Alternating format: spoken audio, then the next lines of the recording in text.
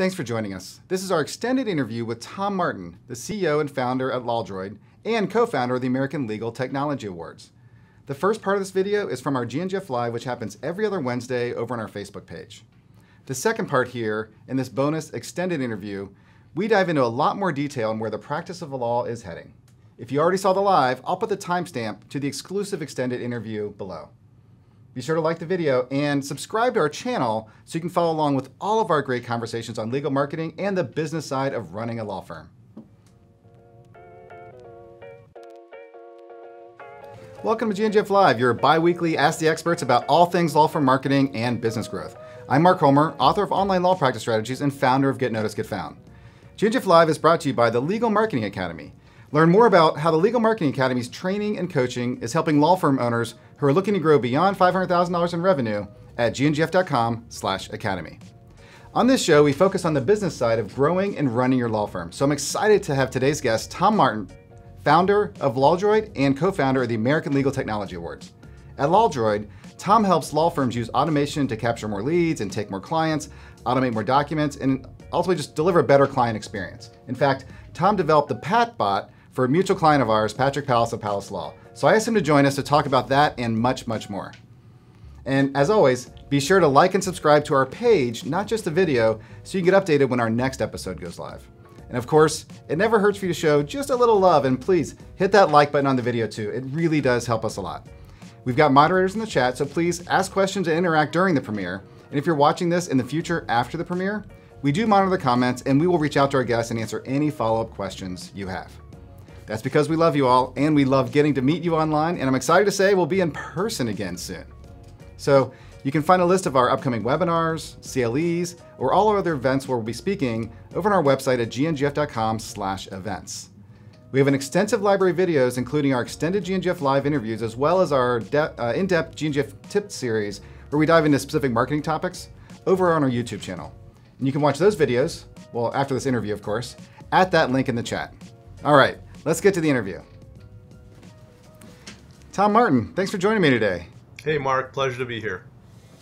So, yeah, like I mentioned this in earlier, but we have a mutual client, Patrick Palace, and you guys created the Pat bot for him, and so we have that on his website and stuff. That's great. But real quick, tell me a little bit about yourself and how you got started with LawDroid. Yeah, happy to. So, I'm originally from Los Angeles. I now live in Vancouver with my wife and two girls, and that's been for the past 8 years. LawDroid got started about 5 years ago, and basically it started as a way to reach out to consumers directly to allow them to create a corporation on their own. And it was, I have to admit, a bit of an experiment, and I really wanted to see how people responded to it. And you'll probably remember at the time, chatbots were kind of a new thing then. Right. And also because of that, because it being new, a lot of people didn't know what to make of it. And so when I would talk to lawyers about chatbots back then, they kind of scratched their heads and say, chat what? Or chat, they didn't get the idea.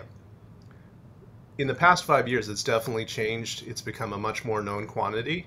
And so I'm very excited about the future of what we're doing, because finally, kind of like the expectation of what it can do and what we can do, they match up and people are starting to get it. Yeah, this whole people starting to get it, right? I mean, you consumers now are coming across chatbots across all other kind of websites and interactions with in all kinds of businesses. So yeah, as that consumer expectation lifts up, I think that helps a lot. So I've heard you talk before about the LawDroid manifesto. Tell me more about that, or for the audience especially. Well, the LawDroid manifesto is something that I'm going to be releasing in September. But the long and short of it is that the manifesto is about using automation to make lawyers' lives better. And the concept is that we're not trying to replace lawyers. What we're trying to do is we're trying to help lawyers be better lawyers. So by automating everything that's possibly automatable, if that's a word, we can help lawyers to be better lawyers so they can focus on the stuff that's most important. That's awesome. And then you said it's coming out September? Correct. Awesome. So let's talk about like automation and stuff. So what are some of the the biggest pain points? I mean, because there's probably a number of things you can automate, right? So what are some of the big pain points you start with that you do to try to help lawyers, like you said, automate as much as they can so they can work on more important things? Yeah, so again, the concept that everything that can be automated will be automated in the future, and the future is now. And so the pain points that lawyers experience, and I can speak to this having been a lawyer myself for over 20 years, that there's various places in the client journey where you can make it a much better experience. I think one of the number one complaints that lawyers get is that they don't communicate well. And so, if you could automate that communication, you can lend itself to a much smoother ride for yourself and your client and give them a better experience of what it's like working with you. So the first step in the journey is always that initial contact. They come to your website, they want to get more information. It's after hours, they're stressed out, you're not available. If there was a way to interact with them immediately, 24/7, 365, and have it reflect exactly your messaging, your brand, and give them a taste of what your firm is like, what your personality is like, that would be fantastic, right? And then on top of it, you can get a lead out of it, follow up with a lead, and then close them. Now, once they're closed, now they're a client. You could do client intake using a bot. Right. And so there's all the steps through the journey, like checking in, if there's a milestone, some new things happening, but you want to explain to them what to expect at a deposition or a hearing, you could have the bot explaining that as well. And then on top of that, you could also include document automation. So if there's any documents you need a client to provide information for, you could have the bot automate that and create those documents on the fly. Yeah, on the communication side, I love this point of helping lawyers be able to communicate, like kind of putting their best foot forward, because you get to kind of really think about it, do it once, and then you get to be consistent, right? So that communication, you may have a great day of communication, you may have a bad day, you may have, like you said, you're not available, or it's just they caught you and you're in between things. But if you can really think about that, like kind of what's the best message at this moment, and then it's just consistent, right? You get that consistent communication going by automating. And so the way we try to do this, like the before picture of how lawyers are trying to do that right now, is, best case scenario, they have standard operating procedures, right? How many people actually do that? Not many, but hopefully they do have standard operating procedures and they have a script. And so if they start off a new assistant or a paralegal, here you go, this is how we do it, right? This is the checklist, this is the script, this is what you need to go through. Well, with a bot, what you're kind of getting is a new employee that you train with literally the same material. Here's the script. These are the questions you ask. This is the checklist of everything we need to gather first before we can do whatever it is that we need to do. And so you're right. You get to exactly streamline what that story is going to be, exactly how it's going to be presented, and get it right every single time. What's better than that is that because this is a messaging application, there's a record of every message back and forth. So from a lawyer's standpoint, lawyers are always worried about risk, right? Well, they don't necessarily know what the assistant said to the client or what the paralegal might have said, right? Unless you're recording every phone call, and then they have to go through it and they have to find it. But when you have a chatbot, those messages back and forth, they're all logged. And so if there's ever any professional responsibility issue that comes up, you can look at it and you can say, hey, look, it said to you, I'm not a lawyer, I'm just gathering this information, to possibly take you on as a client. You see where it said that? And see where you said, yes, I acknowledge that? Well, that could come in real handy if there's ever questions. Right. Yeah. So, I mean, there's a lot of pain points, and there's probably, like the case studies you have over and over of all the different examples of ways to use it. I'm curious, we talk later, it just, what are those ways people are using it that kind of like took you by surprise, right? So, but before we jump there, let's talk about the actual platform itself, right? So the LawDroid platform, what exactly is it? What does it do? And how do people kind of interact with it?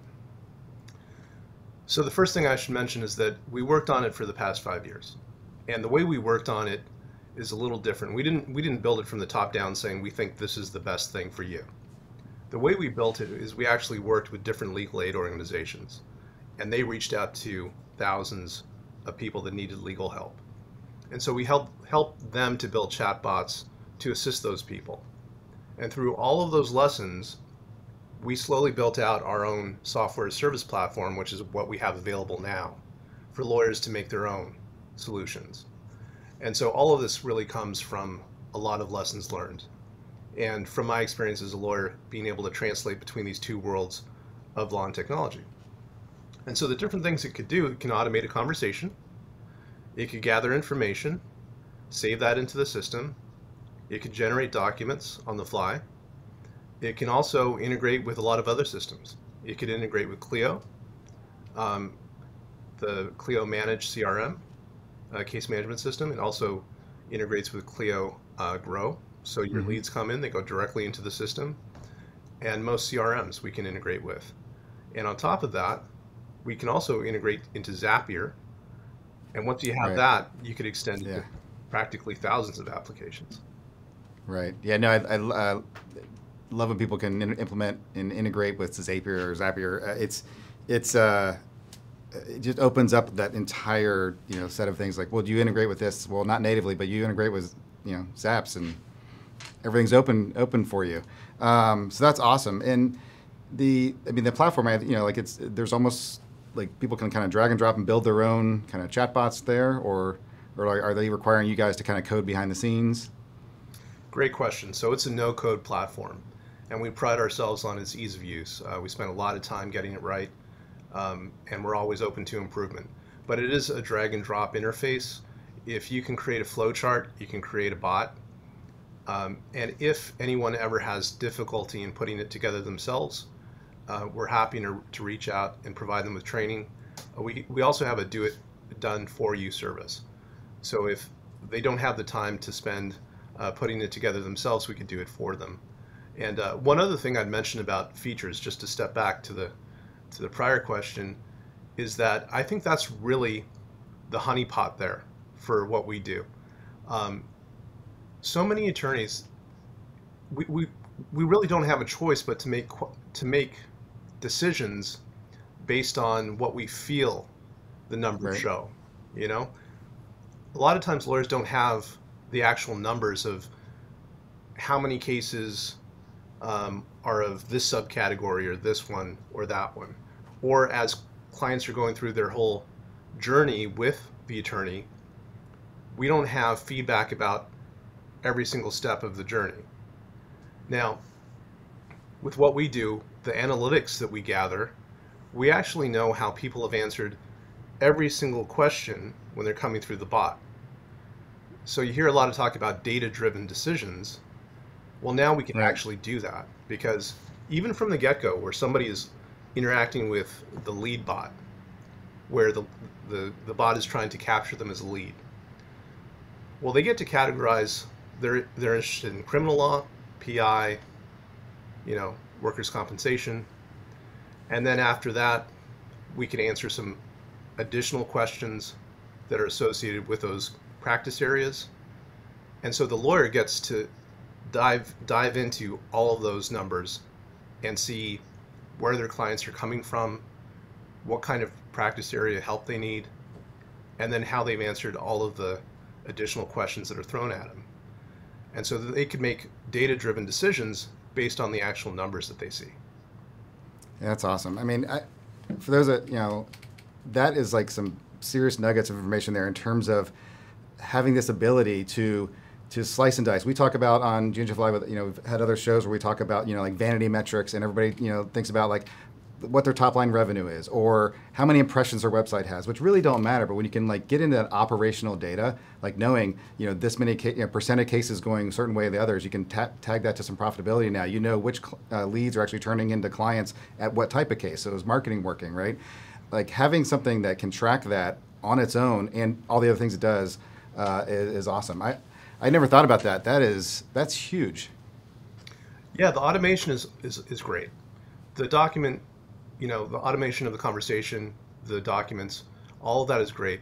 But actually having that insight into how clients are actually interacting, what their interests are, and it makes you aware of a lot of different risks and pain points that you wouldn't otherwise be able to uncover unless you Right. had that actual data. So yeah, we're really excited about that. And going back to the manifesto for a second, part of it is also digital transformation.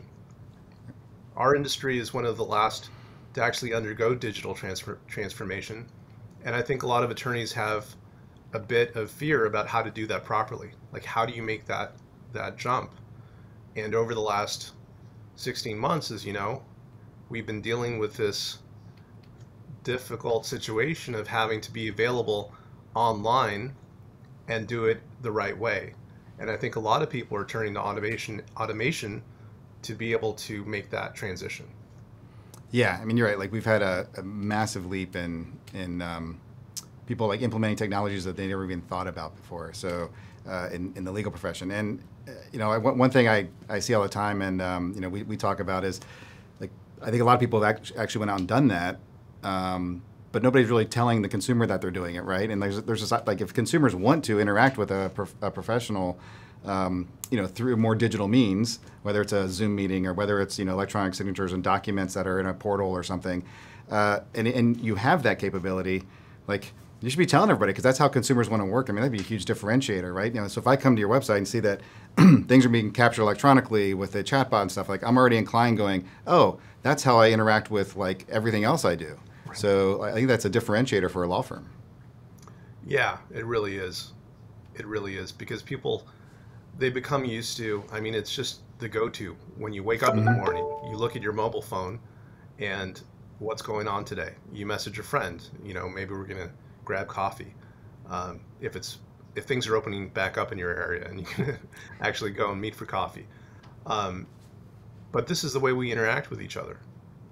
And so that's what we've taken advantage of, is leveraging the messaging and using automation to make that much easier. So I want to come back to that, because you mentioned replacing, not replacing lawyers, right? But a lot of people get concerned when they start, talking about technology and automating this and automating that we're looking to eventually replace lawyers. Like, what is your answer to that? Because I mean, I've heard that many times brought up in all along the way with this digital transformation. Yeah, I mean, it is a fear. It is a fear that gets kind of brought out every single time there's a technological innovation. Back 100 years ago, the Industrial Revolution, people were worried about the same thing, about robots taking over, about mechanized machines just taking over the entire line of production. But the thing is that we've grown accustomed to that now, right? Like, during the past 100 years, that didn't happen. What happened is it allowed us to increase production, actually, and for people to have more jobs, either working on the machines or making them better.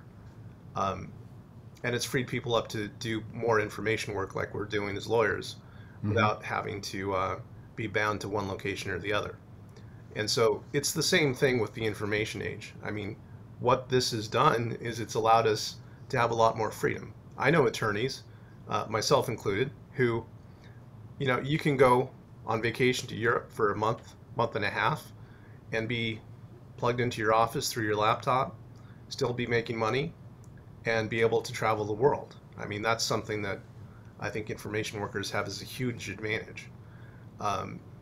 So the replacing lawyers is really just a fear, but I think once you really experience it practically and what it could do, you realize that it's not going to replace you, that what it actually does is it allows you to extend your reach, for you to do more with less.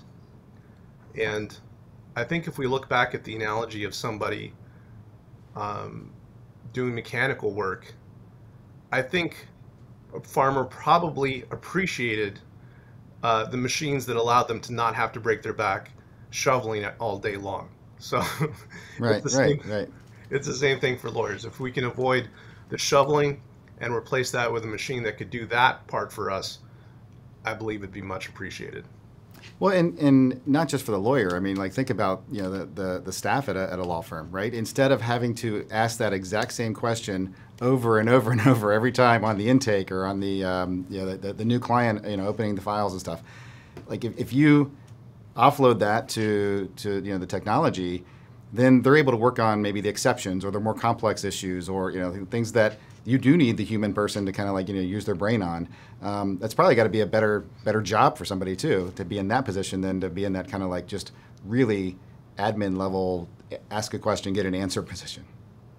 I totally agree. I think especially solo or small firm attorneys that it is an issue when they don't have enough time in the day to do everything.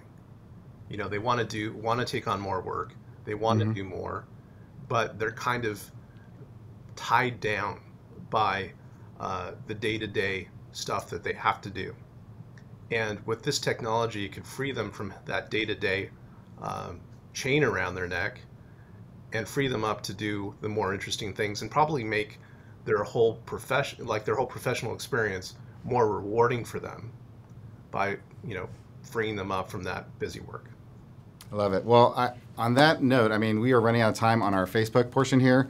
So if you can stick with us, though, I have a lot more questions. I'd love to, if you'd stick with me, ask some more questions we can put on our YouTube channel in the extended interview, because we try to keep our Facebook promise to our audience around 20 minutes or so. But if you don't mind, that work? Hey, I'd be delighted to stick around. Awesome. Well, before I go, though, Tom, where can people find and connect with you? Yeah, so my email address is tom@lawdroid.com, or you could just check out my website at lawdroid.com and learn more about our automation platform and how we can help you out. And one last one is you can follow me on Twitter at LawDroid. Awesome. Well, thanks, Tom. Stick with me one moment. Thanks.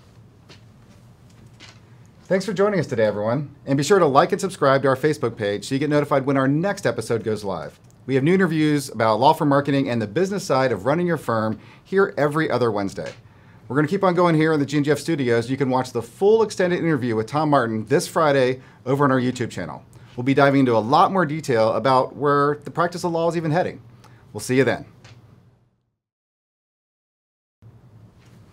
Well, Tom, thanks for sticking with me. Yeah, happy to be here, Mark.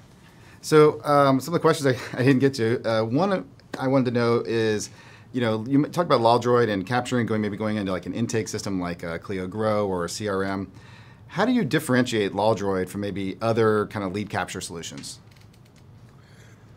Yeah, I get that often, and I actually have thought about that for a while. The way we're different really is that we're a no-code automation platform. So lead capture is one of the things we do. We think we do it really well, but we can actually automate many different parts of the entire client journey. So it's not just lead capture, although that's incredibly important, and we focused on it in our go-to-market because we know that that's very close to value for the lawyers, right? They're going to be making money off of that lead if they convert to a client.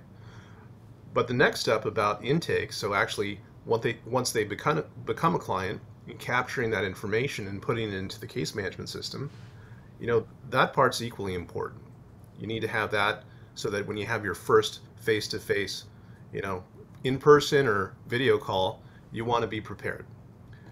The milestones throughout the case, those are important to keep in touch with your client. Remember, I mentioned communication is probably the biggest bar complaint. Well, you could really cut against that by communicating well during the case with your client. And then at the end of it, you might have some documents that you generate for your client, and also reaching out to ask for reviews. So that entire spectrum of the client experience is what we can help lawyers automate. And that doesn't remove them from the process. It just means that the baseline of what they need is going to be taken care of.